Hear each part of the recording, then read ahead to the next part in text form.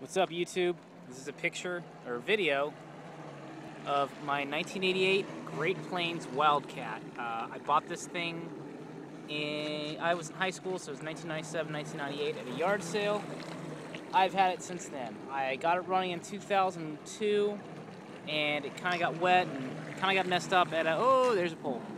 Kind of got messed up when it got swamped by a boat, and because I got it running back then, and now it sat for 10 years, and I decided to put some love into it, and it's finally running again.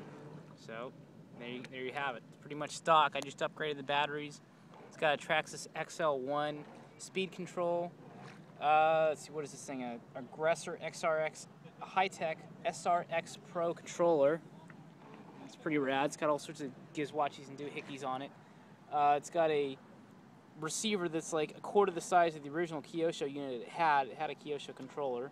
So now basically everything inside this boat is brand new except the original Hitachi motors. So, and this thing's a lot slower than what I remember it being. So we'll see if I can upgrade that, or it might be something in the wiring. I have no idea.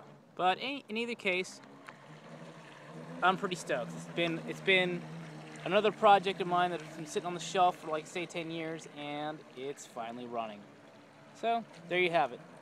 It's my Wildcat. Not running too fast right now, because I remember the damn thing was a lot faster back then, but you know what? It's running. Anyway, thanks for watching.